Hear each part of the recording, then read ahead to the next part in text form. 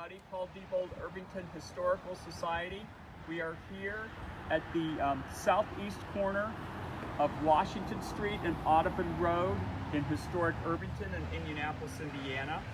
And we're going to talk a little bit about the building that's just over my shoulder, the strip of shops. People call them various things. The Washington Audubon strip of shops.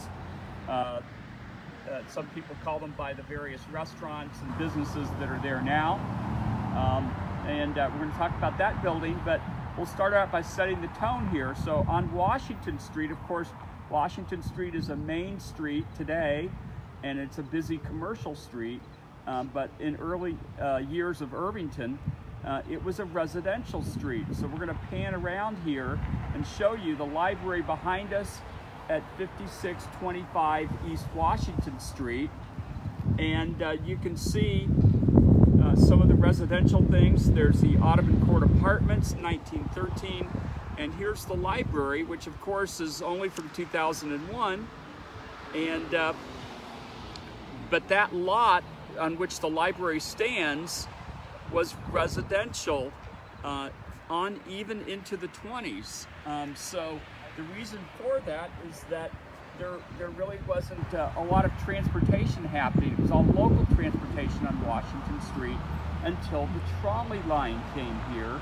The trolley line moved up here in the 1890s. Getting a little closer. And then it was electrified a few years after that, so the trolleys were electric powered and much more reliable and quicker to get downtown. So that transformed Washington Street into a commercial corridor. It opened up all the possibilities. So, and of course, this corner thrived because it was a trolley stop. The trolley turned around just past the library at Julian Avenue in Audubon by that time, by the 1920s, and then it headed back downtown. And then a little bit later in the 20s, the trolley stop moved further down to Sheridan, and that spawned a commercial corner at that intersection of Sheridan and Washington Street. Over my shoulder here, though, is the strip that was built in 1927, and Art Fleck was the architect of this strip of shops. And so this was a big move for Irvington merchants to have that much commercial activity on Washington Street, filling the whole block really between Lehman and Audubon Road. So let's take a look here and think. In 1929, if you stepped off the trolley at the corner of Washington and Audubon, where there's a bus stop today, what kind of things could you have done on your way home if you were walking home a block away to your apartment or house in Irvington? So starting from the end down here where the Legend restaurant is, very popular, wonderful restaurant in Irvington. Can't really see it because the tree is blocking it. There was a furniture store there. Now some of these others, it's harder to tell because there were smaller commercial spaces in the 1920s. And over the years, those spaces have been conglomerated so that, for example, Legend Restaurant takes up several commercial spots, what would have been probably 2 spots. Next to the east from where Legend is, there would have been a candy store. Then there would have been a dry cleaners. Then there would have been a small jewelry store, a small real estate office. So we're moving east here.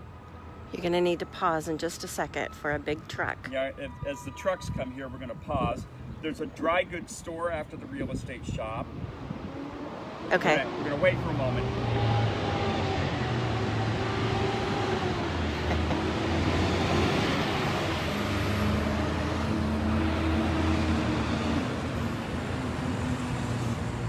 Okay, we'll pick it back up there. The real estate shop, there was a dry goods store, so that would be things like clothing and raw materials to make clothing from, housewares, things like that. A small gift shop, a bakery. Again, we're moving east. We're probably to about maybe where Blackacre is now, if you're familiar with that business. There was a Kroger store in there. This would have been a very small Kroger, not like a modern grocery store. A beauty salon, a small tailor shop. One of the storefronts was still vacant because the building had just been built, only maybe a year and a half before that. So we're talking 1929. Then where Giacomo's is, interestingly, there was a restaurant in 1929. And at the very end there, probably about where Giacomo's pizza place is now, an A&P grocery. That was a big chain here in Indianapolis from the 1920s on into the post-war years, A&P grocery.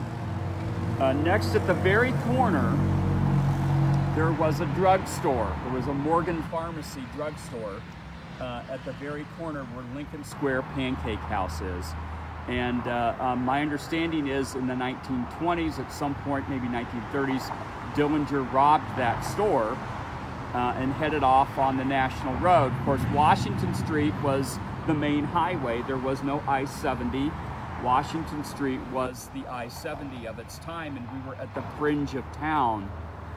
So a lot of these stores, as well as catering to the neighborhood, they catered to people passing through and heading on their way out of town.